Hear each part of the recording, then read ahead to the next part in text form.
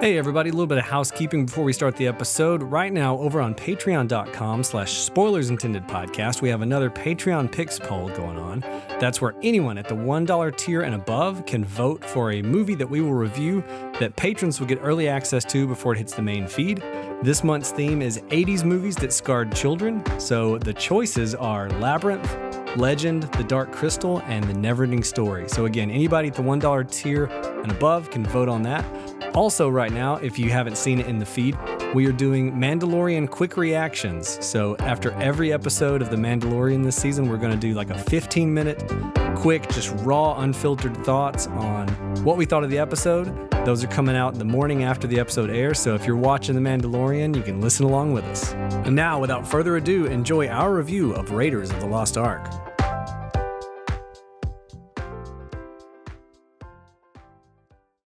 This is the single worst movie I have ever watched. Wait, what? You've only seen one movie. The then. Room? The only reason I watched this movie is because it's high rating and it is supposed to be a classic. This movie is so bad.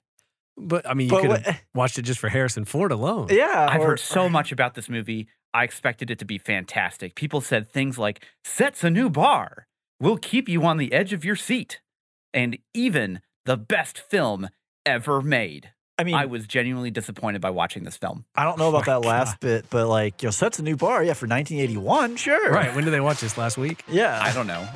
That was a 1-star review from IMDb.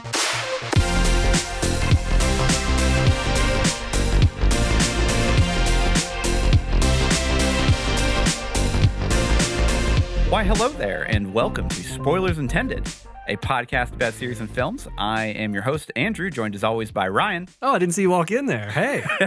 And Steven. If you were a snake, you would have bit me. Gross. This week we are discussing what is considered one of the best action-adventure stories ever put to film, Indiana Jones and Raiders of the Lost Ark from 1981. Not by that 1-star reviewer. Debatable. No, apparently not. Debatable. The single worst movie I've ever watched. The dude just doesn't watch movies. Yeah, see, we need to have an understanding of what he's seen before this. Yeah, to like put it in perspective. To put it in perspective. Maybe he only watches The Room. I don't know. Actually, no. No, that would be worse. That'd be worse. It has to be worse. It is. Yeah. It is by default worse. I'm trying to think of like... Or like, what is it? The Dragon Ball Z Evolution or whatever? Dragon Ball Evolution. But yeah, so we're talking about Indiana Jones, Raiders of the Lost Ark, the first in the Indiana Jones series. Mm-hmm. Trilogy. Trilogy. Well, no, there's going to be there's going to be 5. It's a trilogy. 5. It's By a the trilogy. time we are done reviewing all of these films, Trying to will it to have. It's just a trilogy. I don't know what y'all are talking about. we are going to have to watch Crystal Skull. Oh, no. But that's not what we're talking about today. No, it's not. No, thankfully. However, before we kind of go on about that and likely gush about a good portion of the film, I would imagine. We'll see. Oh my gosh. Let's talk about... Guys. God, stop. Disgusting. Let's talk about John Williams. But not just any John Williams. I want to those hear John Williams. what you guys' opinions are, and I guess mine. You can get in here too. What his top 3 soundtracks are. Whole package. Mm-hmm. It doesn't have to be in any particular order. So if you come, the first one you say doesn't have to be number 1. Sure. But just kind of what you think his most iconic and influential soundtracks are that you genuinely love and will listen to at any moment in time. Yeah. You hear the fanfare come on. It's mixed into your playlist. Yes. Yeah. Absolutely.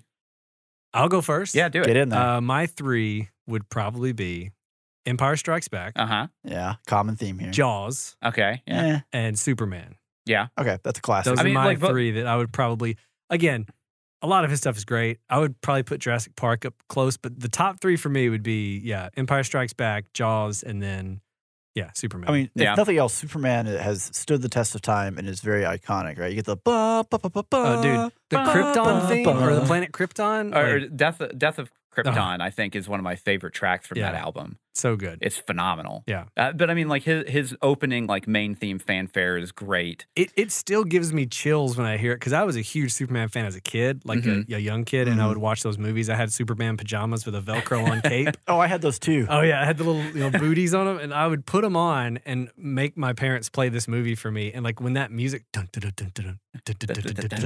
would like get so hyped up. I would like be sitting there just ready to go.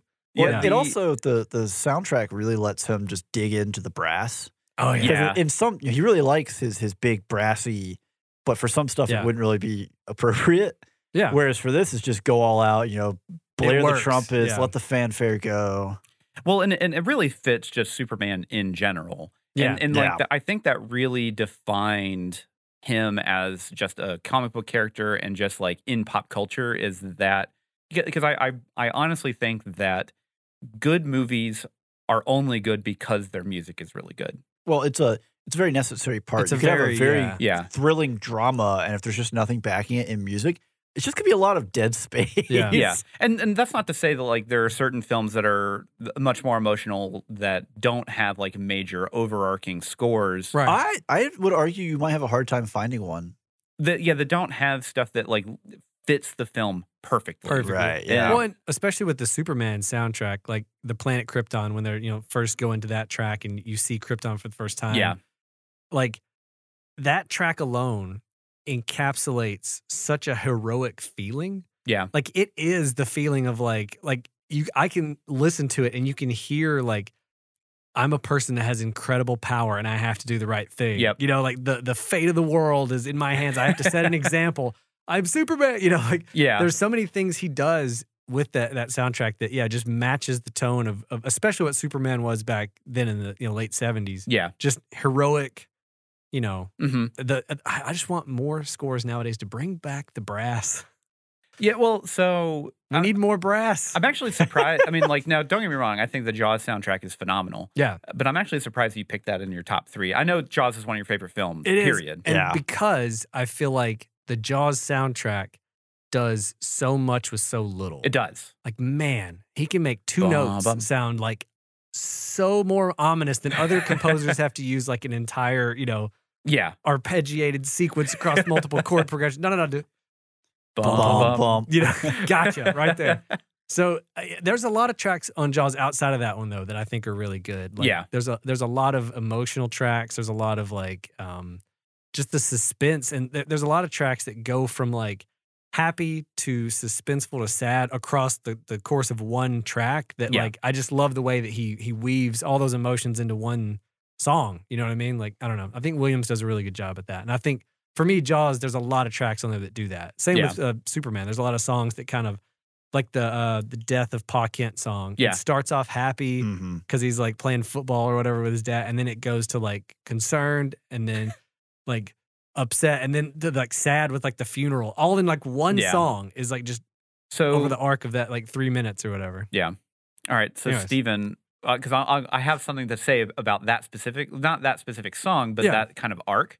Yeah, but I'll get it to when I get to me. And I'm sure we'll get to Empire again. Yeah, we'll get to Empire in a minute. In fact, we're going to get to Empire right now because Empire Strikes Back. Yeah, right? go figure. Yeah. It's really hard to not have a Star Wars in this list. Well, and it feels like the best, simplest choice for me. Well, and Empire Strikes Back, I think, is his most complete album, I think, because you have a lot of emotion to it. Anyways, continue. We'll get to it in a second. There are lots of opportunities there with emotional points, like even going into like Han being frozen in carbonite. You have a lot going on there. Yeah. But also just some great sequences, and of course like the classic, what you expect from Star Wars. Yeah, music, the right? massive fanfare. Well, again, bring out the brass. The Han and Leia love theme. Is only fantastic. It's not in A New Hope, right? It's only in that one. Yeah, only in that one. Yeah, fantastic track. So continue. So I have a lot to say about Empire Strikes Back. So I am not going to be a coward like Ryan, and Jurassic Park makes my list. It's not an honorable mention. Doesn't matter, man. Every time. Like, for me, Jurassic Park, it's like the main theme is killer, and everything else is pretty good. There's some other stuff in there that's good. It doesn't matter. The main theme could be the only thing in there. They could just play that on repeat for the whole movie, and it'd be good enough. It's just like the same chord progression over. It works. I don't know why. Well, the thing that I love about Spielberg's use of the sound of like the main theme throughout the film is he knows exactly when to use it Yes. Yeah. for the absolute maximum effect. Well, Yeah. it's always, you have the big reveal, right? Camera rises Yep. into as the music rises, and boom, Yeah. here's a dinosaur, right? Yeah. It's that Nailed it. perfect marriage of Yeah. that Especially Track whenever hitting they and- see the brontosauruses for the first time. Yep. yeah. Oh man. Or like when they're flying on the choppers into the island, and like as Yeah. it pulls up. Yeah, honestly, it's just that same shot over and over again. The camera rises. Spielberg's just like, yeah, you got it, man. Music rises, camera rises. Nailed it. Well, what's your third? What's your third? Yeah. So I'm going to go Harry Potter. Oh, Sorcerer's okay. Yeah. I mean, Yeah. he did a phenomenal job with Right. And I think that, because, I mean, obviously, like Hedwig's theme, right? Yeah. Do, as what everyone's going to recognize as the iconic sound. Yeah. But what he laid down because he stopped doing work on it after Azkaban. Yeah. But what he laid down in that lasted throughout. And, Yeah.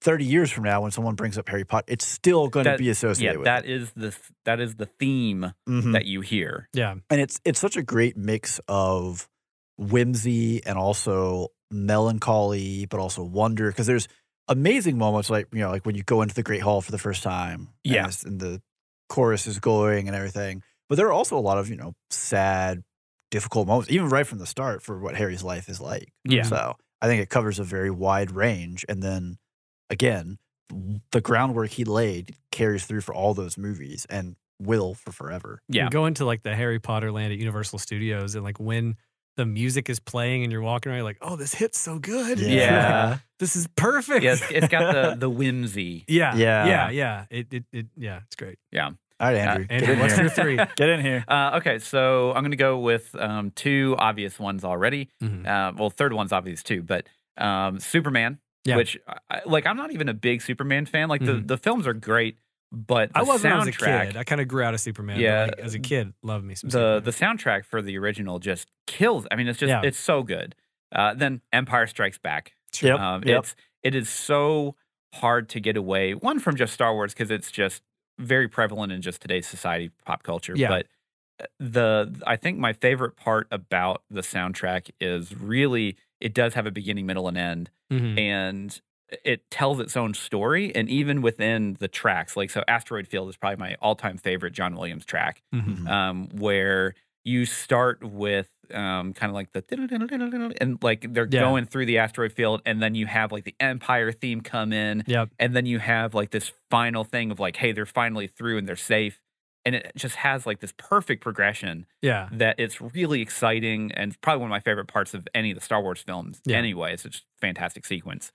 But then you have like Clash of the Sabers at the end with the duel Mhm. between Vader and Mhm. Luke, Very good. and they're escaping Bespin, which is, I mean, just It's- the film's great, but I think the soundtrack really sets it apart from a lot of the other Star Wars tracks. Well, it's almost impossible to imagine Star Wars without John Williams' music in it. Oh, there's period. no way. There's no Well, way.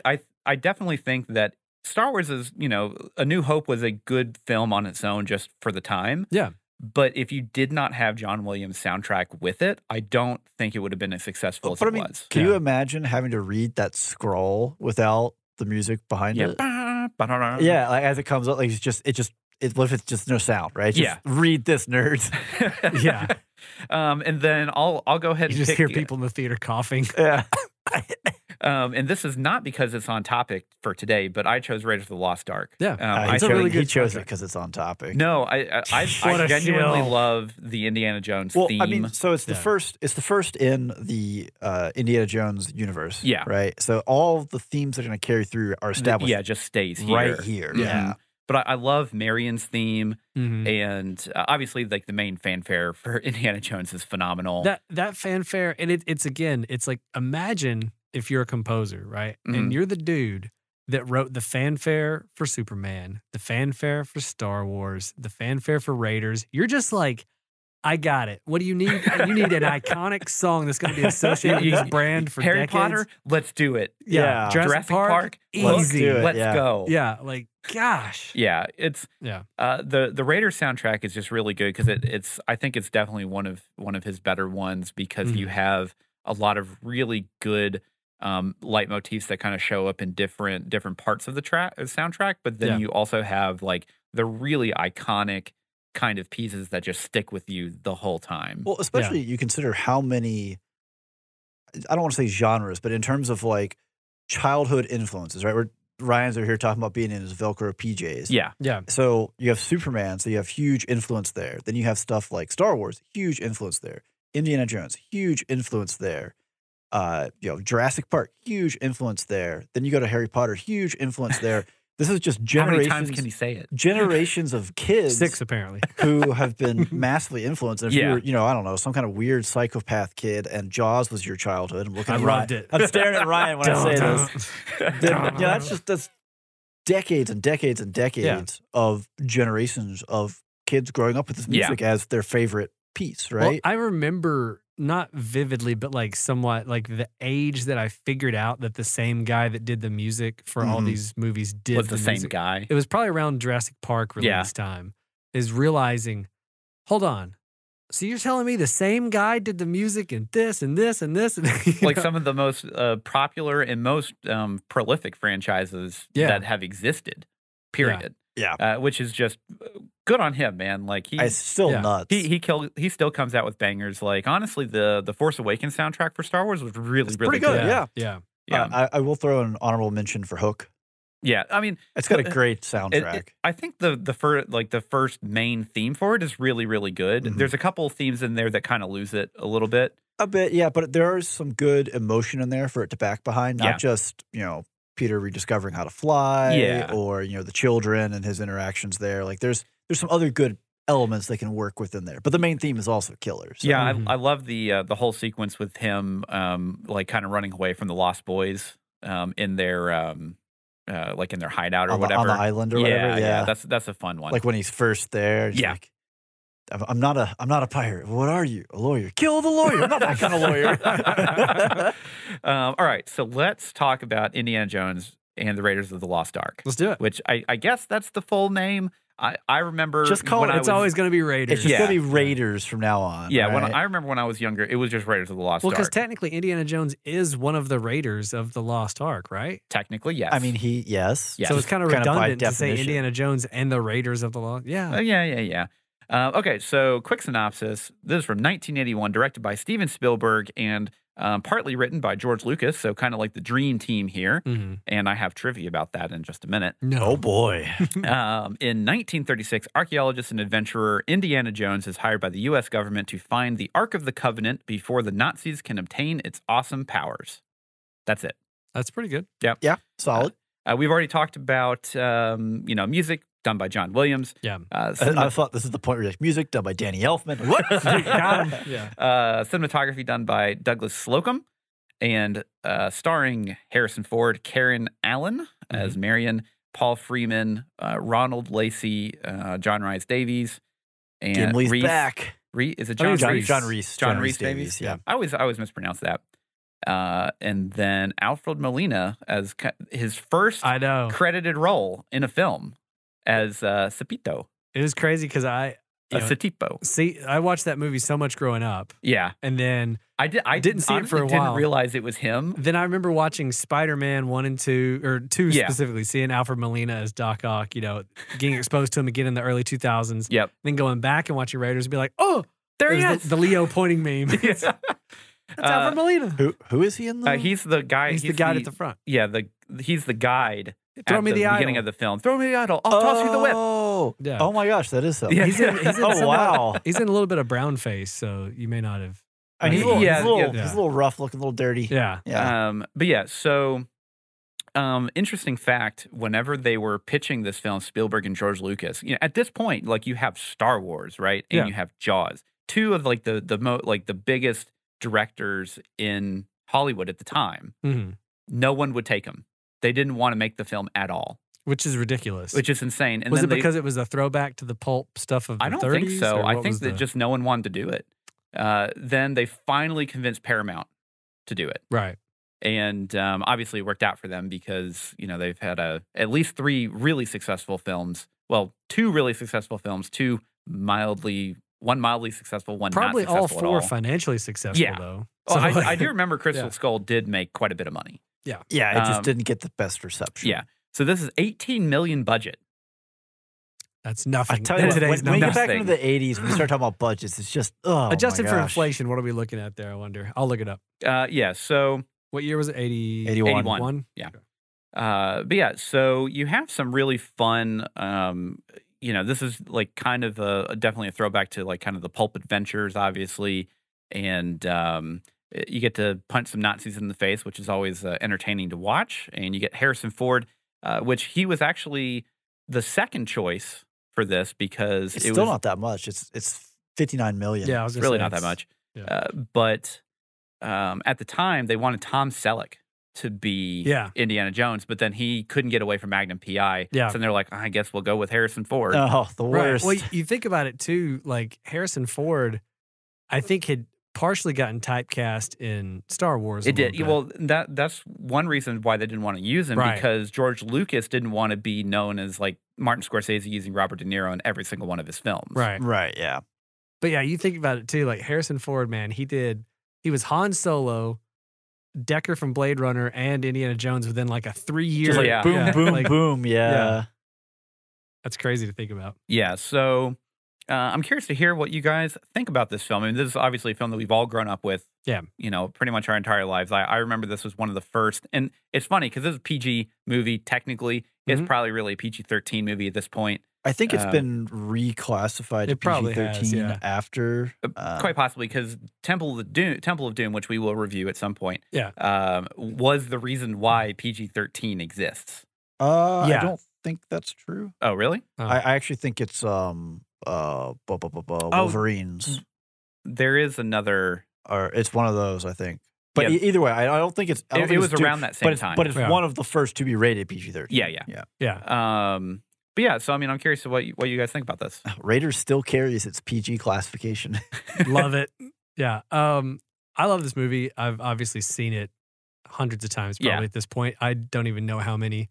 I watched it as a kid on repeat, basically. We had the VHS, and I literally wore it out. Like, it would not play anymore. The tape itself degraded to the point of, like, disintegration. I think in terms of a pure adventure story, it's hard to beat a lot of the stuff that happens in this movie. In terms of, like, the framework of how to do a good adventure movie. You know what I mean? You have Harrison Ford, who is gruff but charming. At his prime. Yeah. Yeah, this is peak Harrison Ford. Yeah, like Marion's character is so interesting, like especially the way she's introduced. Like she's out drinking this lady, and she owns this bar in the middle of Nepal or wherever. So her entire backstory was Karen Allen's. That was her thing. That was not written in. I thought you were going to say Karen Allen's actual backstory. I was supposed to be like, what? Her initial backstory was she just said it was uninteresting.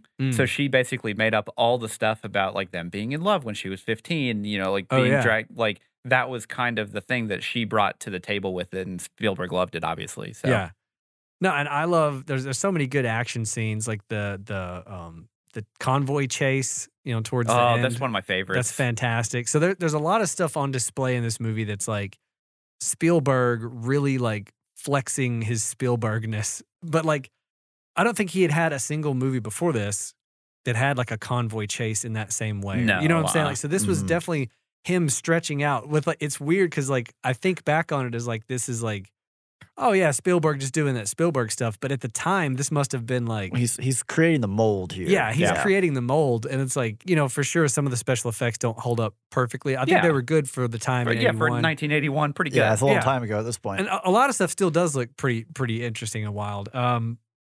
Overall, I still like it. Like every time I watch it, this is one of those movies I could put on whenever. Yeah, you're just like, oh yeah, let's throw on Raiders. The music is so good. Like this is a very, again, like it's the template for like a just fun adventure movie. Yeah.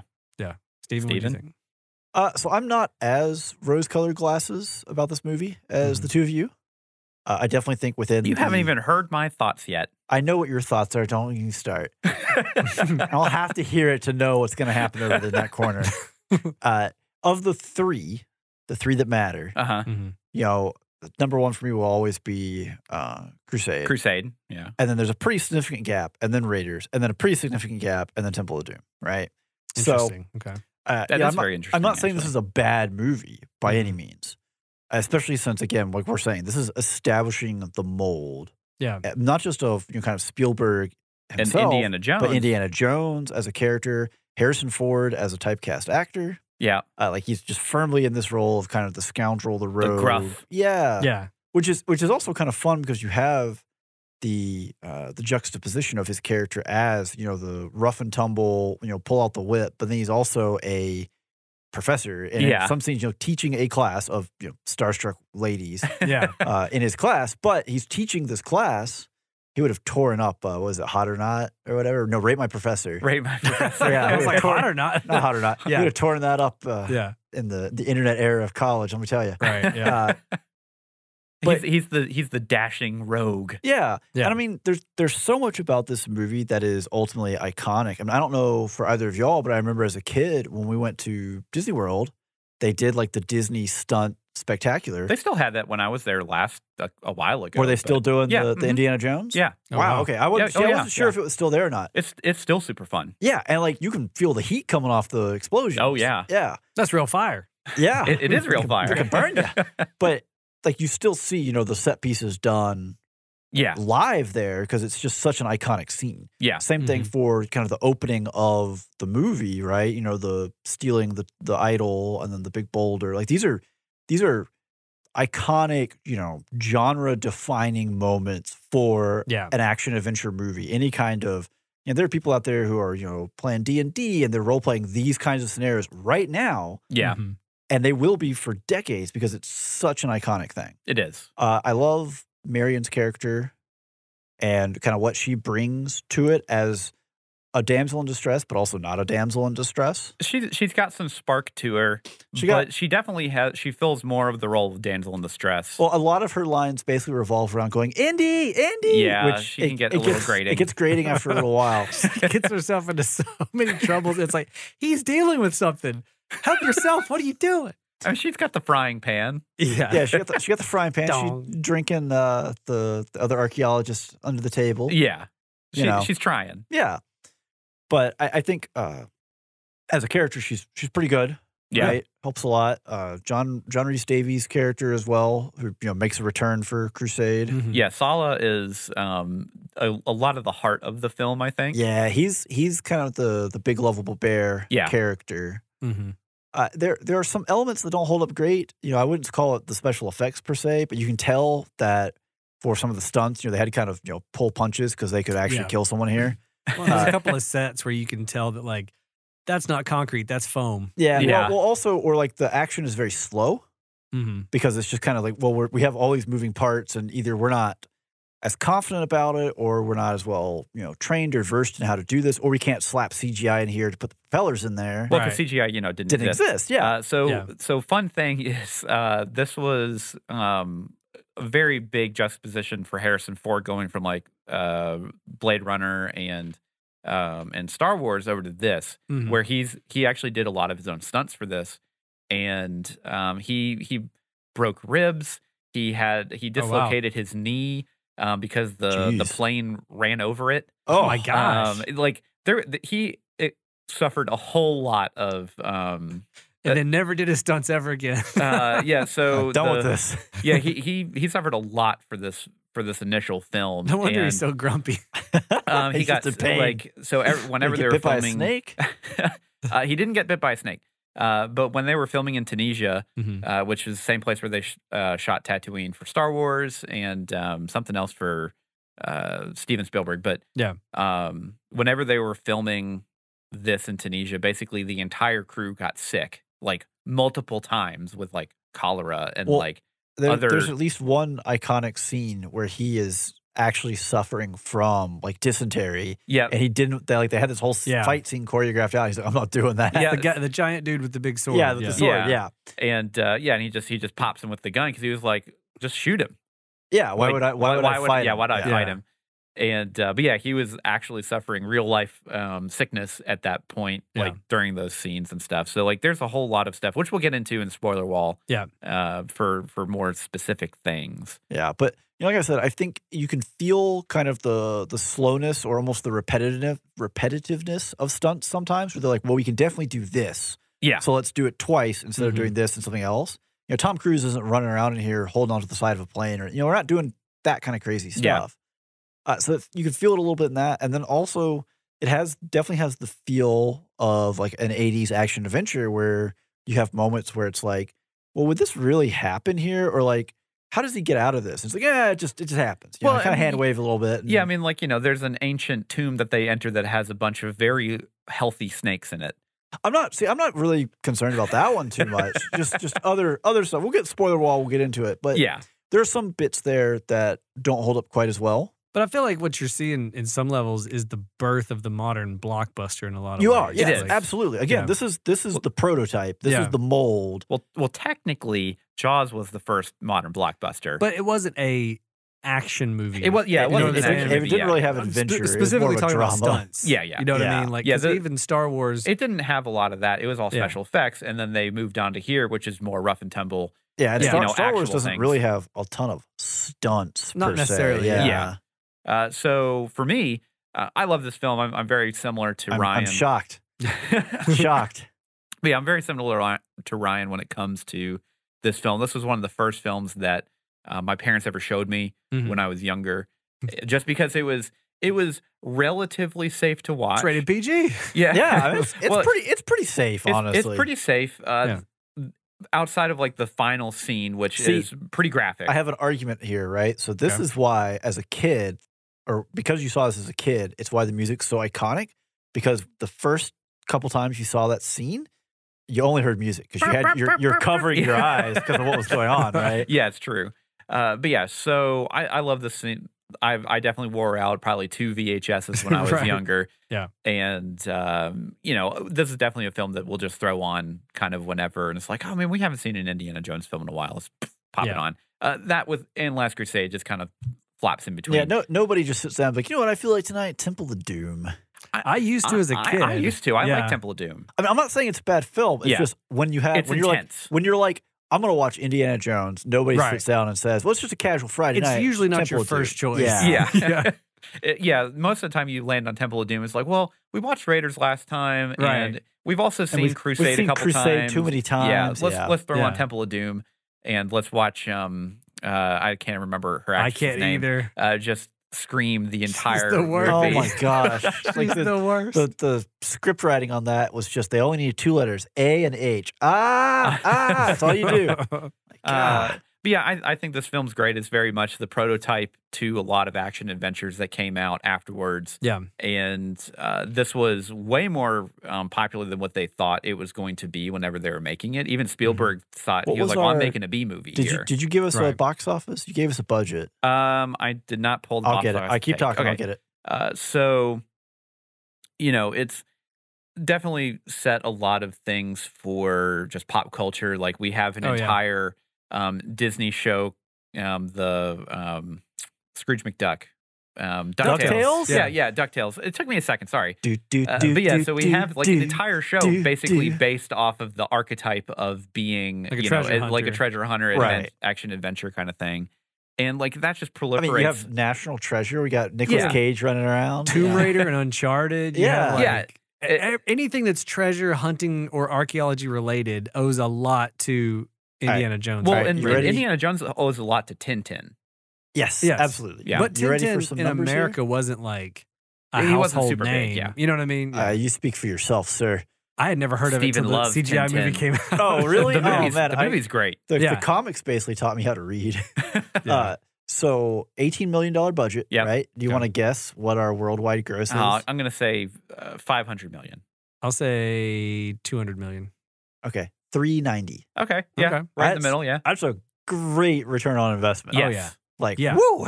I mean, like, because, up until this point, like, these didn't exist. Like, you had adventure films and stuff from, like, the 60s and 50s, but this was just something different. Pulp fiction, Yeah. Especially, everyone can get behind punching Nazis. Right. And them being the bad guy makes it a lot of fun. Because, like, people are familiar with, like, their mantra of, like, how they do things. Right. Well, it also really helps the movies age well. If it was like, this is Indiana Jones and he's punching the natives, it'd be like, this is kind of hard. It's kind of hard to watch in 2023. You're like punching the Nazis. Like, all right. Okay, so normally at this point in the cast, we talk about, would you recommend it? Would you rewatch it? We've already established that. So I have a question for you. Okay. Multiple sources and just articles and people have considered this to be one of the best films ever made. Okay. Just from action adventure and just everything that it brings to the table, music, action, story, I guess, and, just kind of everything. What do you think about that? So I definitely could see how someone could make that argument and it would not upset me. Right? Yeah. Like someone saying that to me, like Raiders is one of the best films of all time, would not make me go, oh, how dare you? I'd be like, okay, I can see that because again, it is the prototype for what would become so many movies after it. And it did do so much right. Yeah. And it did introduce a lot of Spielberg's more advanced filmmaking techniques and like shots and stuff and the way it was edited and that kind of stuff. There are things that were forward thinking for the time. Yeah, where now it's just, Right. but if you didn't have those films, you have to grade it on a curve. You can't like look at Citizen Kane and be like, it's in black and white, 0 out of 10. You know, like objectively, Schindler's List. you have to judge it based on the time it came out. So I think at the time I could easily see this being probably one of the most exciting and fun times people have ever had at the movies. Right? Yeah. I think in a modern lens, there are definitely things that doesn't hold up, and there are things that like you can tell they were like learning how to do some of the stunt work and learning how to do action. So some of it isn't as good, but some of it is surprisingly great. Yeah. So it kind of like goes back and forth for me. I don't think it's, man, I don't want to say it's not one of the best films ever made, but I definitely feel like it's not like the best. You know what I mean? It could easily be argued to be in the top list. But so I'm going to jump in here, right? So if you took a list and you said, I don't know, like top 25, top 50 movies, right? If this was in that list somewhere, I don't think I'd be like, ugh, why is this here? Yeah. Right. And once you get into that kind of where we're talking, top 100 best movies ever made or top 50 best movies ever made, and we're splitting the hairs between number 10 and number 39 or whatever, it's like, how much difference is there and what are you weighting, right? Because you're really weighting, well, this is, genre defining, the prototype, the mold, so many things reference and riff on it and call back to it. And it's in just, the culture, right? We just recognize. Yeah. Because it's a shorthand at some point. Yeah. I mean, the boulder's rolling down and the guy's running away from it. You can put that happens in cartoons. It happens it happens everywhere now. And you know where it's from. Yep. Yeah. So it depends on how you want to weight things, right? Of how you want to shave those hairs of, is it number 10, number 40, number whatever. But I think if it lands on the list like that, there's not something to be upset about or something. It's like, oh, well, why would you, it's not like you dropped The Room in here. Or, unless you're our reviewer from the beginning of the episode. But there are always going to be haters. There's a lot of filmmakers, and I don't know anybody specifically, but I feel like there was a lot of people at the time when Spielberg was on the rise and was getting really popular who looked at what he did as cheapening the genre. Yeah. Well, it's like the same argument you have for the MCU. I was about to say the same thing. I cut you off. You're good. Yeah, but it's the same argument a lot of like Scorsese had about the MCU. Whether it's just like, well, it's not cinema. Right. People were probably saying this, in the late 70s, early 80s when Spielberg was, blowing up. But it's like, it's just a different style of filmmaking. It is. Yeah, because it's not the black and white, French, right. Deep emotional to 2001: A Space Odyssey with Kubrick's films or something. It's not like that. Yeah. You know what I mean? It's a Spielberg movie. Yeah. But they're infinitely more rewatchable, I think. They are. I mean, of that, so Space Odyssey is one of my all-time favorite sci-fi films. Yeah. Period. Like hands out. Easily. But that is not a film that I've probably seen it maybe 15 times at most. Yeah. And you don't just throw that on a Friday night. It is an intense film. And you go into Indiana Jones, you know exactly what you're getting right from the start. Yeah. Well, it's so built into us at this point that you can turn it on and go get something out of the kitchen or look at your phone, talk to your friends. You still know what's happening. I mean, I can recite almost every line of this film. I know all the inflections and you say indie and you covered 60% of the lines, right? Indy. You can do it. But yeah, I'm kind of agree here that I definitely think that, if this showed up on say top 10, top 20 kind of films of just impact into pop culture and cinematography and or cinema, this is if it was on here, I'd be I mean that's definitely right because it just does so much right that any kind of misgivings that it has just basically aging over time, like I'll say special effects or stunt work or whatever, like you can overlook that from this, like, well, this is what set up the, like, all these later films to actually do that. Right. This was, like summer blockbusters learning how to walk. Yeah.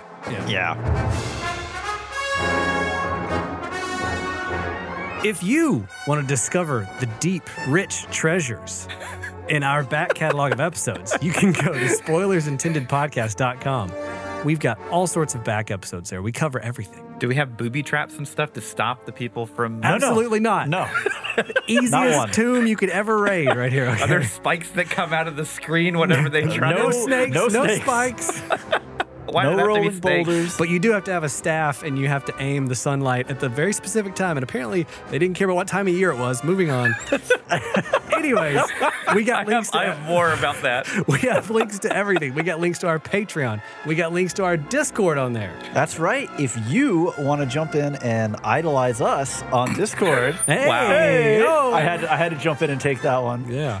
Jump on. We love to talk with you. We love to chat about all kinds of things, not just the episodes, but other things we're watching, whatever people are listening to. Andrew will throw out some playlists here and there. Yeah. We got a hobby corner, what people are working on. Yep.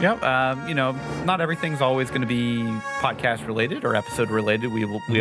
Everyone loves to watch other stuff too. So I normally post what anime we're watching. Wait, you guys have been watching other stuff? That sounds like a personal problem. Just kidding. I watch all sorts of stuff. But yeah, we also have social media. You know, if you follow us on Facebook and Instagram. We don't have Twitter, but we have Facebook, we have Instagram. That's it. But yeah, every week we try and post kind of what's coming up the next week that we're going to be reviewing, so you can either watch along with us or catch up. If, you know, for whatever reason we're going to be reviewing a TV show or, you know, it's a film that you haven't seen in a while or haven't thought about in a while. And, yeah, you know, so we try and keep up with that best we can. So follow us on Instagram and Facebook. Yeah, do it. And we are back from the spoiler wall. If you have escaped the dungeon? Tomb. Would it be Pit? the Tomb. Pit. Tomb. Yeah, tomb. There The we Well go. of Souls. The Well of Souls. Yes. Yeah, if you have escaped and you are ready for some spoilers of a film that came out over 40 years ago, then... Before any of us were buckle up. born. Yes. I can't say that about a lot of the things we reviewed. But yeah, so all spoilers all the time. We're going to get into all of our little categories here. But before we do that, Our cute little categories.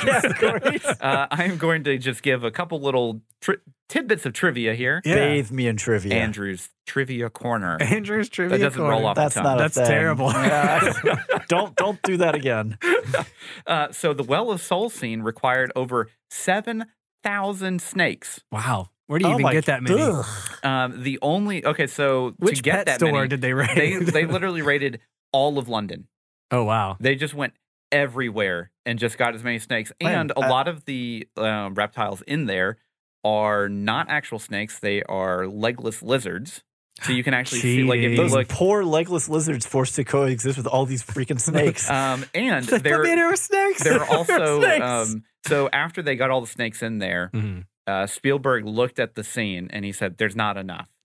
So they got a bunch of black hoses, Right. and they cut them, and then they put them on there. So if you actually look closely, you can see it. Yeah. The other funny part was, so like obviously one of the plot points of whenever they're going into the Well of Souls is to use the flame to keep the snakes away so he can lower himself down, right? Yeah. Except snakes are cold-blooded. They love the heat. Yeah, they don't care. Right. They don't really care that much about fire. So they like actually got closer to it to try and stay warm warm, up. Yeah. which is hilarious. And Spielberg got so mad, like he actually like grabbed a snake and yelled at it. "Why do you like fire? You're supposed to hate fire. You're ruining my movie." That's a director right there. That's a director. Know your part. Didn't you read your lines? Also, this is a little bit more unfortunate. There was one snake death during production. Death of a snake or death of a person? No, because they got death bit by a of, snake? no, Okay. there's actually multiple snake bites. Oh, Sure. Okay, you stop there. You're like, there are actually multiple pause. Like, deaths? Snake death? They killed people? No, okay. So there was a python that got killed from another cobra. Oh, man. Okay. That was the only actual like animal death. Yeah. However, there were multiple snake bites throughout production by pythons biting crew members. Right. Yeah. There was one part where one of the snake handlers, basically it bit him and it wouldn't let go. Oh, so he was gosh. like, he talked to another guy and he was like, hey, I need you to whip his tail like it's a whip. So the shockwave will hit his head and it'll open up his mouth. That sounds like a bad idea. Yeah. I don't know. It worked apparently. Okay. But yeah, so also Imagine that conversation. You're drinking coffee. Hey, Jerry. I need a favor. I need you to do me a favor. What's up? Oh my God! What's on your hand? So there was also another moment to where one of the scenes where Marion's legs are like kind of like hitting Indy in the face when she's like trying to hang off or whatever. That's not actually her legs or her stunt double's legs because the stunt double refused to do any scenes with the snakes. Right. Can't blame her. It is just a stunt man that shaved his legs Nice. and wore a dress. Guy's got some nice calves, man. Wear I tell ya. short shorts. But yeah, it was a wild thing to achieve. That whole pit filming sequence had to be just a total nightmare. Yes. Also, another fun conversation. The stunt master goes over to all these grizzled stuntmen. All right, guys, who's got the best set of legs? That's what hike up Spielberg your did. trousers. Everybody, show me your calves right now. Yep. And to Bilson, achieve, it's you. this is just kind of gross. To achieve the sound of thousands of snakes slithering, Ben Burt stuck his fingers into cheese casserole. This was augmented by applying wet sponges to the grip tape on a skateboard. Wow. What? Listen, I need to make something slither. Well, let me just stick my finger in this cheese casserole. Sound people are wild. some sound engineer's like sitting there with his fingers in front of his face. I have the exact thing we need for this. You know when you got the ladle in there and you go to lift it makes it. What if you just put your finger in there? Instant snakes. The only venomous snakes on set were cobras. Obviously, the two that we see in the scenes. That you got to do the hood. Yep, and whenever Han Solo, Wow. Harrison Ford, wow, Hey, come on. Whenever Harrison Ford, Indiana drops Jones down get his on the name ground, and the cobra flares out at him. You can actually see when he lands the plexiglass that is separating him and the snake to make sure that it didn't actually bite Harrison Ford in the face. Sure. Yeah, that'd be a little bad. Yeah. But yeah, so those are just some fun snake facts. A lot of snake facts right here. This is a snake fact. please no. All right, so let's move on to spectacle. Yeah. I'll start on this one. Go for it. I think that this was a really pretty beautifully shot film. There's some really awesome sequences that Spielberg that really defined a lot of Spielberg's style. I think moving There's on. a lot of the shots in Egypt that are just pretty. Well, then you get the music behind it too. That's a different, you different get score thing. But my two favorite shots of the film are whenever you have the silhouette of the sun setting when they're all digging, and Harrison Ford's putting on his hat, he's taking off his cover, and then he's putting on his actual hat, and you get to see the full silhouette, and you're like, oh yeah, this is great. Passes the silhouette test. And then you have whenever he is in the map room, and you have the sun coming in behind him, and you can see it expanding and contracting with his breath as the big massive music is going through to hype up this moment. Yeah. And every time those are always two moments in the film where I look over. If I'm not if I'm doing something else, I'm like, oh yeah, this is it right here. Yeah. This is the fire. The other thing too, I think my favorite sequence in the film is it's always a toss up between the fight on the plane or around the plane or the actual caravan chase. Convoy. Yeah. So the convoy chase scene took 5 weeks to film. I believe for only 6 minutes of footage. Well, and again, can't stress it enough. I know that they did a lot of stunts similar to that in the Buster Keaton days and stuff. But I don't think a lot of filmmakers in the early 80s were equipped to know how to shoot that efficiently, probably. Yeah. So there's probably a lot of retakes and a lot of okay, on paper we wanted to do this, but when we got it in camera, you can see either it's unsafe, or to make it safe, the cars are just really slow. Right. Yeah. So the scene where he is basically using his whip to kind of go under the truck. Yeah. That is actually Harrison Ford. He did his own stunts for this. Oh, wow. They had to dig out a trench to basically lower him a little bit. So that he would actually fit. Yeah. Well, and the truck was modified to be higher to where you could obviously fit a person under there and easily. Camera and stuff. Yeah, that differential will come down and pay you a visit. He received multiple bruised ribs for this. Oof. And when asked about it, he was like, "Well, we wouldn't do it if it was too dangerous." I was like, I don't know about that. I don't You're know, under a but moving truck. But fun fact about that is the truck actually wasn't moving that fast. Mhm. It was they shot it instead of 24 frames per second, they shot it at 20 frames per second to speed up the footage slightly Just to a make little it bit. to make it feel a little bit more intense, which is you can kind of tell whenever he's moving his arms. Yeah, he Little kind bit. of has. It, like kind of jittery a little bit. Yeah. And but my favorite part about that entire sequence is his fight with like the older German officer, which are funny enough, all of his stunt doubles. Oh, And really? he ends up taking out all of his stunt doubles during this entire sequence. That's great. But the older German officer that like finally like the sergeant or whatever. Yeah.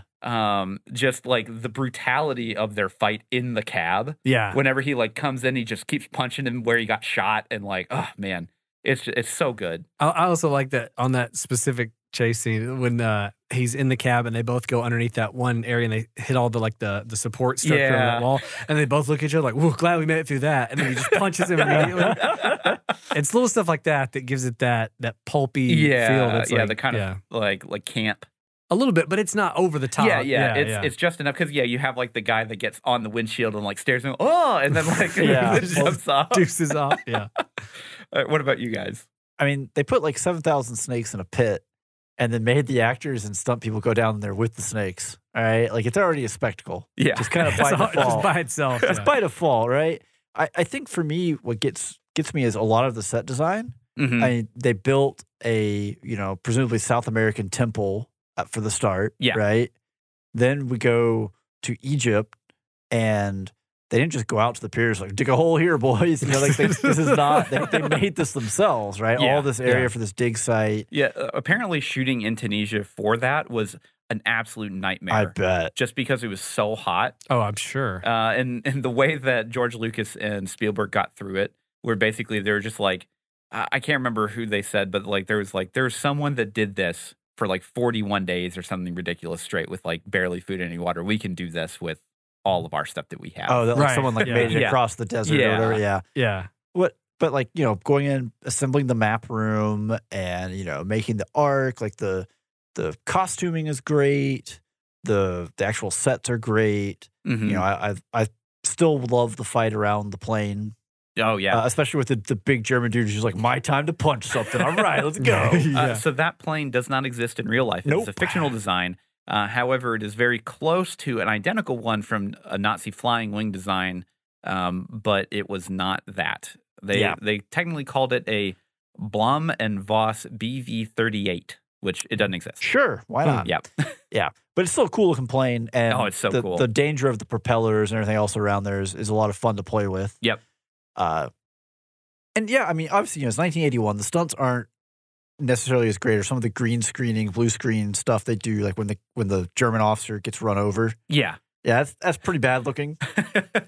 Yeah, it's clear that they're shooting it from a distance. They're trying to zoom in to like make it look as close. Yeah, but I mean, they took a lot of they took some challenges, some risks. I mean, they dug out a trench so they could drag their star behind a truck, right? Like, so yeah, I think mostly it paid off, and it kind of maybe opened people's eyes and kind of established what you could do in this type of film going forward. I think so. Yeah. Yeah. Ryan? I mean, I want to shout out the cinematography. Obviously, there's a lot of just iconic shots by Douglas Slocum. Yeah, and even some of the ones that aren't like what you would think of as like the most like cinematic or like like the things that look great and still. Yeah. Like the reveal of Indiana Jones at the front. They don't show his face for the longest, and when they do, you can see the whip first. Yeah, like that whole sequence is fantastic. That front sequence where he's weighing the sand, trying to swap the idols out. Classic. Like just that subtle sequence, the way it's shot, the way they framed it was great. And then I got to give a shout out to the face melting after they opened the Ark. First time I saw it as a kid, freaked me out. Oh, yeah. Nightmare fuel as a kid, Loved right? it, though. Oh, yeah. PG movie. Here's some nightmare fuel. And I remember the first time I found out how they did it. Because, as a kid, you don't understand how special effects work or any of that stuff. It was in the early 90s. There was a show on Discovery called, what was it called? It was something like it's not how it's made, but it was something. It was like a behind the scenes how they did. And they showed how they made like the wax figures, and they melted them, and they basically like sped it up or whatever. And I was just like blown away. I was on the edge of my seat of like, that's how they did it. So after that came out, the special effects lead that basically made him, he had basically his phone was ringing off the hook for like months. Oh, sure. Of other people in the industry and trying to learn how he did it. Yeah. So they could do it in their films, those kind of things. And some also note for that final scene is the spirit effects at the climax were achieved, by shooting mannequins underwater in slow motion through a fuzzy lens to achieve the ethereal quality. Interesting. Yeah. And you got to do what you can do. Yeah. Again, no CGI to work with here. So, also, this is just because we're kind of on production stuff. Producers limited the on-screen blood from gunshots during the truck chase by using fine red dust instead of a liquid fake blood. Makes sense, sure.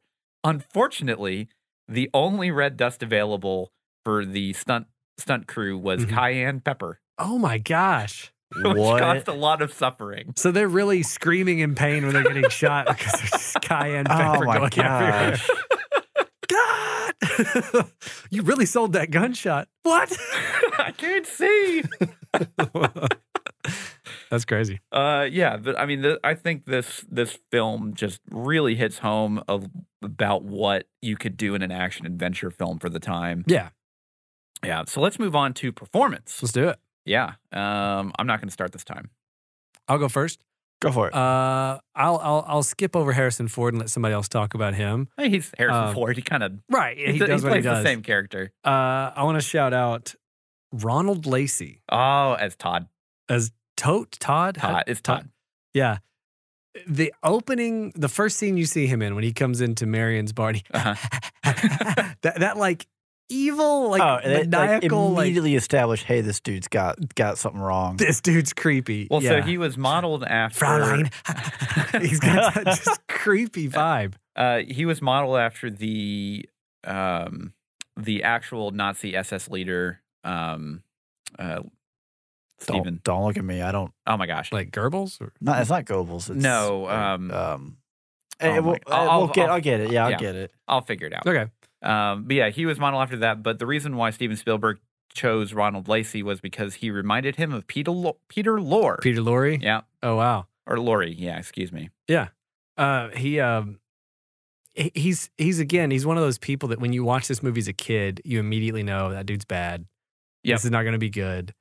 And yeah, his demeanor throughout the whole movie, he is kind of a one-note villain, but this is a pulp story, So he only had 14 lines of dialogue. I know. He's so memorable, though. Yeah, he really is. And even though, again, yeah, like you say, he doesn't have a lot to say. He's not even in that many scenes. Yeah, but when he shows up, you're like paying attention to that guy. Yeah. And then obviously we mentioned a little earlier, but like, John Rhys Davies, fantastic. That's solid, yeah. And, just the heart and the I don't know, just the joy he takes in a lot of stuff brings like the movie up. Yeah. Like, it's not that it's like a downer of a movie, but it's like he definitely he keeps the energy in scenes that are mostly dialogue, I think. Yeah. Things that are just, and the scene with the dates and the little spider monkey grabs the bad dates. And he grabs it, in midair, yeah. Bad dates. Like what a cool line. Yeah.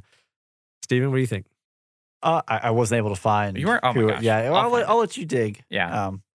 I mean, obviously, you left Harrison Ford out there. Yeah. I mean, this is an iconic role for him, which means he probably hates it. I don't know. Probably means he hates it. I mean, it's Harrison Not Ford, enough right? time to make a fifth movie, I guess. Well, that's because they gave him money. Yeah.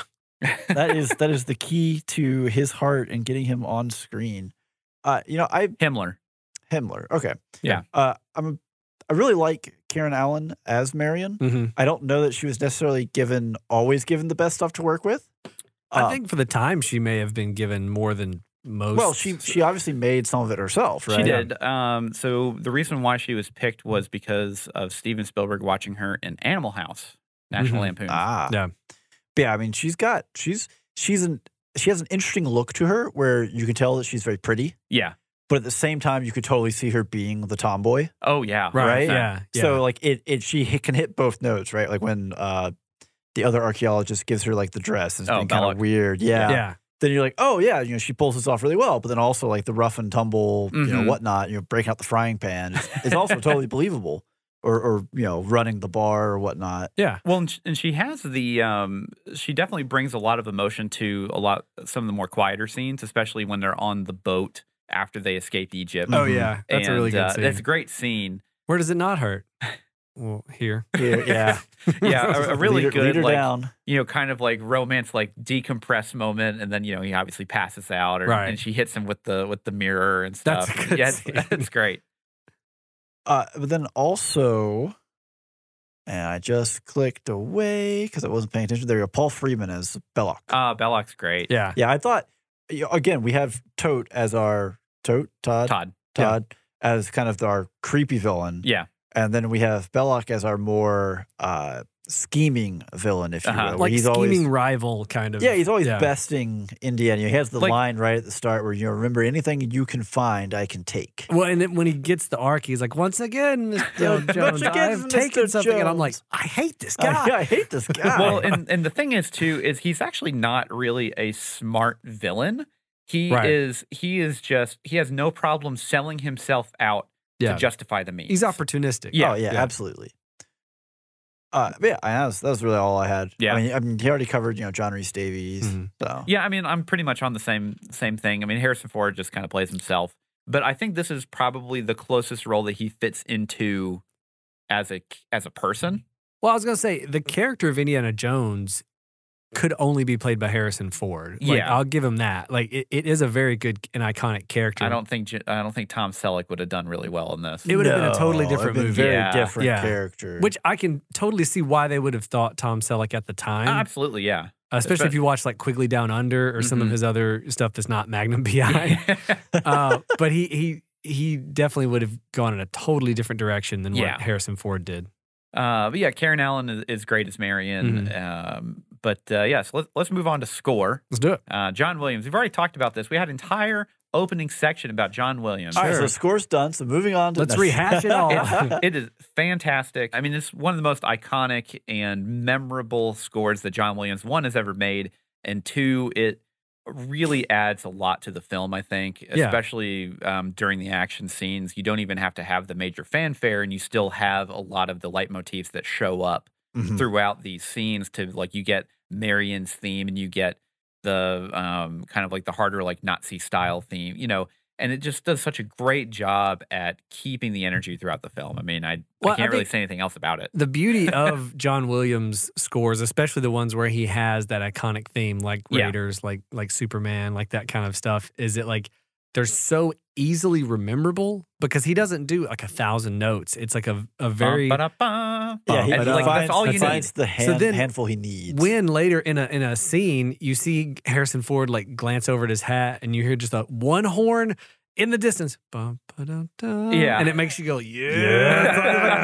So like I don't know if it's just because when I was a kid, it's easier to remember John Williams scores because they're like just, again, simplistic on one level with like just a few notes. Yeah. Right? But when they do show up later in motifs and in certain songs and just like little stingers that hit every now and then, it's so fun because you get energized when you hear that, you know? And it's the same with Star Wars, Superman, any of his most iconic stuff. Yeah.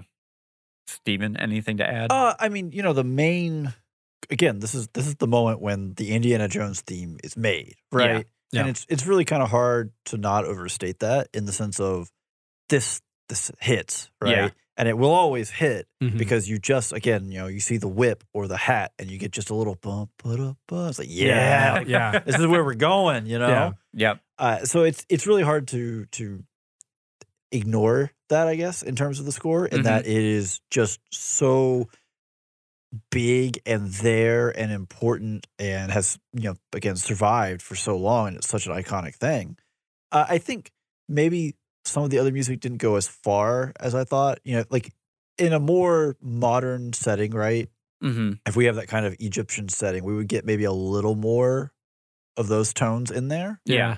Yeah, that's fair. It's a little sad to not see it because I mean we've seen it with like Roger Moore. So and you actually get a lot more of that in the later films for Indiana Jones. Like Temple of Doom has a very specific style soundtrack compared to the locale, right? Instead of just a general action adventure soundtrack that Raiders has. But speaking of that, I feel like this score really fits the pulpy 40s style very much so, to a T, you know? Yeah. And to do that in the 80s was like, I'm glad they didn't make it sound like a soundtrack from the 80s. You know what I'm saying? Like, or like the late 70s. Yeah, they were like, this is going to sound like a movie, a soundtrack that could have happened in the 40s. Yeah, well, and it also makes it timeless. Yeah, I right? was gonna say it helps make it timeless up to the point to where it's just like I can just throw this on and not like I know it, and I know what scene it's from, and that obviously helps because I've seen it a lot. But like you still like whenever you hear the Indiana Jones theme, it's on. Yeah. So let's move on to plot. Okay. I think the plot on this film is paper thin at best. Does it need to be anything else? It doesn't. I think it's a good plot. I mean, fine. I like the trick they play where they talk about. How'd they get a copy of the medallion? Yeah, because they're using only his one hand. one version of it, and it's because he burned himself with it. And then of course, it's inscribed on both sides. They don't have both sides. Yeah, I thought that was a good plot. From watching as a kid, I don't remember that. I really only remember certain pieces, right? So seeing that is like, that's a good play. They're working with this, but it definitely suffers a lot. I think in the dig site especially with Sala, it does, where he's just kind of like the Nazis have him, and now they just don't. Or what? The low. Well, and so my read on that has always been that they don't understand. Well, he's just the importance of him. They think he's just some dude that just kind of wandering around. Yeah. Well, and he's always he's good at the excuse making, and he's carry on. Just water, yes, water. Right, that bit. But at the same time, like when Indy is in the map room or whatever, they bust him dead to rights, and then he's just like standing there, and it's like you got to give me a little something here. You got to transition this a little smoother. Yeah, the other thing about the map room for me was like where the location of the Ark is. They didn't on the map, like in the map room, is literally just dead center, the most obvious spot it could possibly be. Yeah, for sure. And again, this is nitpicky and stuff. It is very nitpicky. But my thing is like, the sun is in different positions depending on the time of the year. And I was like, how did they know that on this day, is the ideal this time. Exact season? Yeah. Because like if they'd done this 3 months later, it'd been winter or whatever. It'd been a different building altogether. Moving tons of sand for no reason. Right, yeah. And so I was like, whatever. But yeah, I think the plot itself, and again, not to defend the simplicity, but I think it's because it's based off of those pulp 40s adventures, people just got out of jams. 100%. Things happen, Well, and again, Andrew cited, that Tintin was a lot of inspiration for Indiana Jones. If you go back and read Tintin right now, that dude's incredibly lucky. Right, yeah. he gets out of a lot of things just because things break his way, not for any other reason. Not because he planned ahead or anything like that. And that is very much the spirit of Indiana Jones. Absolutely. Where, it's not that he outsmarts the Germans. He does a little bit here and there, but a lot of it's just because of blind luck. Well, it's also, it's the roguish charm, right? But he kind of outgrits them. Yeah. And then gets lucky because he just outlasts, right? Yeah. But what I do love about the plot is the overall just outline of like, okay, what we have to do is we have to find the Ark of the Covenant because number one, it's real. Number two, the Nazis are after it, and we're in the middle of World War II, and we're not there yet. No, 1936. Well, you know what I'm saying. Yeah, so they're leading up to World War II. Almost at the height of their power. Yeah. Right. So like, we have to get this before them. Yeah. Yes. Like, so we're going to go on a globe-trotting, adventure to try to find this using, raiding some tombs and archaeology and dig sites and all that adventure stuff. It's a really good jumping off point to me for a really solid adventure. And then it sets up so many of the action scenes so well that it's just like I can forgive any kind of like simplistic plot stuff or people like getting out of trouble. I can too. Yeah. Like me knocking on it does not mean that I do not enjoy this film. But I just want to make sure that we illustrate that, like, I do think in terms of the overall bones of the plot and like the call to adventure that happens and what they're after is a lot of fun. Yeah, I mean, my main objection is not, oh, the plot doesn't make sense. Yeah. It's more just like, hey, we could have spent a little more time with this story for you to fill in a few details. Yeah. And that would have been appreciated. You know, it would have made it feel or flow a little less jerky. Yeah. Now they do, you know, talking about this being the prototype, right? They do pull a Rise of Skywalker Chewbacca on us with the truck. Yeah, that just doesn't really make any sense at all. I had totally forgotten that happened. And it's just like, oh yeah, they did do this. Like, what was I supposed to believe here? Like, where was the bait and switch? It was different from the Chewbacca thing where they didn't reveal it in the next scene. They waited like a little further. They let it hang a little, Yeah, they let it hang at least. So you think, oh gosh, she died in a terrible explosion. Yeah, well, I mean, even in the Chewbacca thing, if you were paying attention, you could see there are two transports. Sure. Whereas in this, you only get to see the one truck. But they do the whole like basket shuffle, which I thought was kind of hilarious too, because it's like he's jumping around, knocking this baskets off people's shoulders. It's like, dude, the basket was yelling your name. Are any of these baskets yelling your name? No. That's a dude's laundry. What are you doing? Stop messing with these people. Yeah. Just speaking of the basket scene, just reminded me of the monkey. But we have a great scene right before that, right? Yeah. Where the monkey's jumping on top. In here. I know. They also had to train or figure out a way to train the monkey to do the Nazi salute. And we were watching that, and Lauren goes, "Did they teach the monkey how to sing Heil?" I was like, apparently. So they had a stick with a grape on it right outside of frame, and they were just holding it like he was trying to reach out to grab it. Oh my god! Talk about out of context. They're gonna cancel that poor monkey. You didn't see the whole context. You didn't see the grape. So a lot of one of the things that I always found really fascinating, and this kind of pops up in other not Indiana Jones related stuff, but it's Nazi related, is they were very I'm not going to say obsessed, but very interested in like the occult and that kind of thing. Yeah. Which is true. It is, yeah. So then like if you go to other games like Return to Castle Wolfenstein, which is a first person shooter, came out in the 90s or maybe early 2000s. But like the whole thing is based initially, you're like, oh, you're just a secret agent. You're going to go fight the Nazis. And then it turns into this whole thing of like, oh, they're like trying to summon zombies and like all this other kind of stuff. Infiltrating hell. Yeah. And those kind of motifs really hit, you know, a lot of different beats with just kind of what they were trying to do back then, just even in real life. And I always find that really fascinating because they hit that obviously in Crusade, and then technically in, but those are the Russians at that point. It's weird, but the point is the Nazis in real life. We're obsessed with the occult to try and get whatever edge they possibly could before they, you know, did terrible things. They knew that they would lose the war. If we're being honest, like there was no actual like logistical way they win. So. Yeah, they're trying to find. They needed the Ark of the Covenant. They need the Ark of the Covenant. You know, no army stands against it, right? Yeah. Okay. So let's move on to some entertainment. Yeah. Which is basically like this whole film. Yeah. This film is entertainment. This film is entertainment. In the dictionary, entertainment, it says Raiders of the Lost Ark. Yeah. I just love this film. It's just a lot of fun.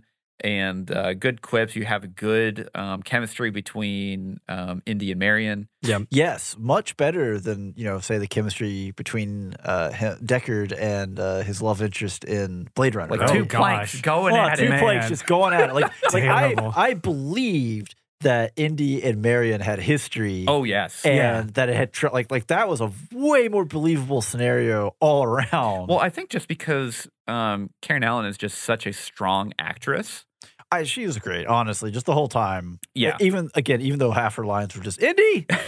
Yeah, but she's like just that Spitfire. Yeah. And she's a good foil for Indiana Jones, I think. Right. Because, you know, obviously, like, he cares about her in some level, and he probably never stopped caring about her. He's just like, you know, they just went different ways. He had to live his life being an archaeologist / action hero. It caused / professor. It caused the falling out between him and his mentor, Yeah. which was her dad. Yeah.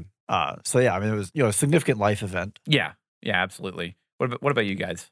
Yeah, I mean, it's an easy movie to put on, like we've said 100 times. It's so entertaining. I think, like you said, the chemistry's great, the action's great, the music's great. It's just entertainment.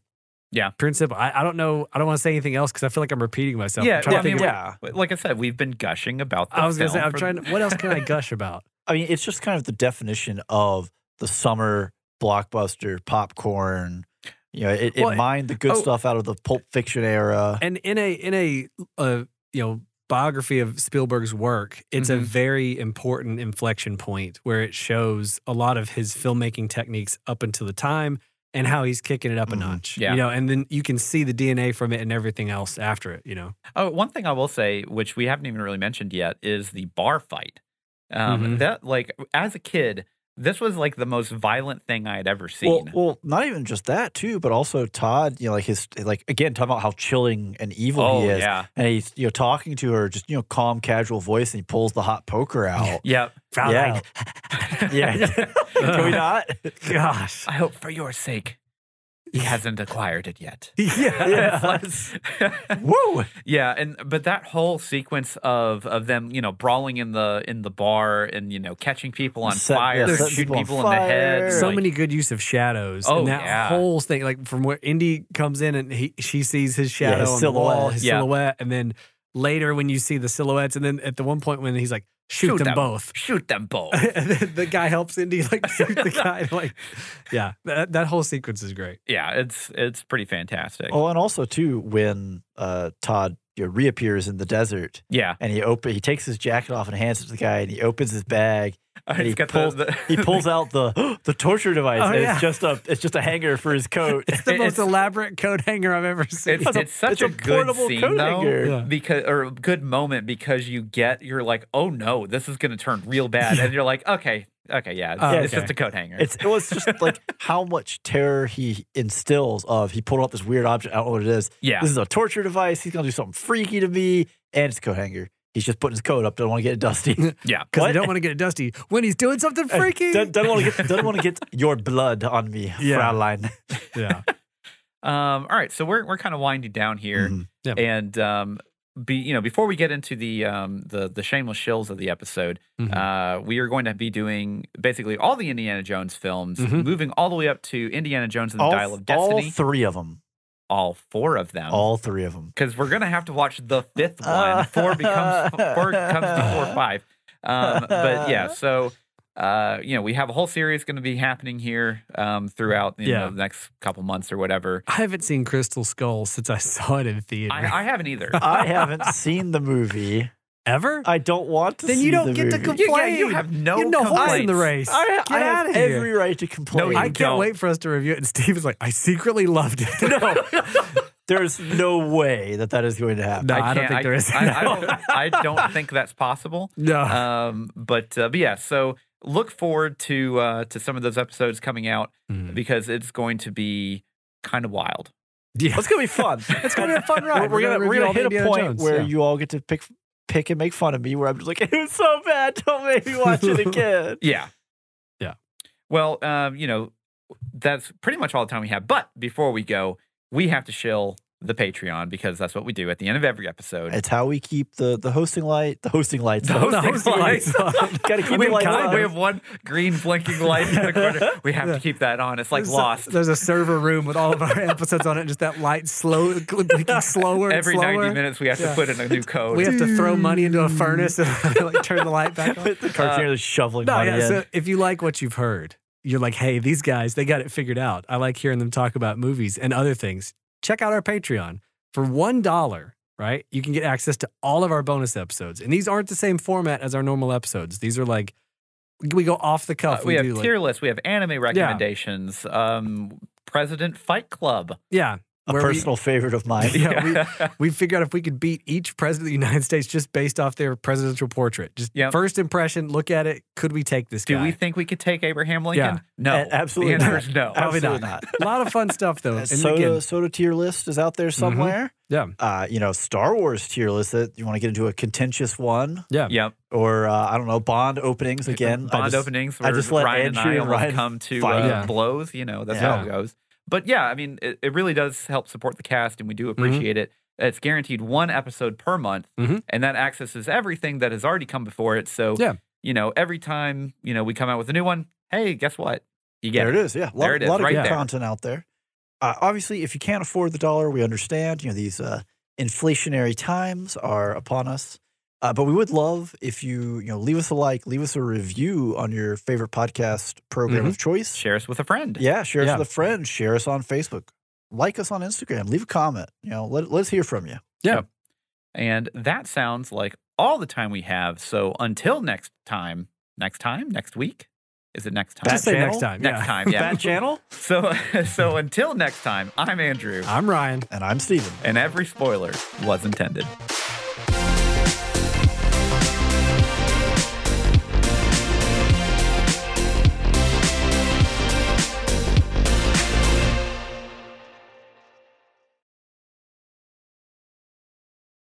We are dangly bits recording. Okay.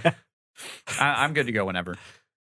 What's our intro topic? John Williams. John Williams. That's right. Top 3. Oh, God. Wait, Scores. top 3? Yeah. Soundtracks that should not be that hard. Soundtrack? Come on. Hold on. Scores. Yeah. Individual top 3 soundtracks. Okay, so like an entire movie. Complete package. All right. It does change things. Do I have to put them in order? It does. No, it absolutely changes things. Do I have to put them in order? No, you can be any order.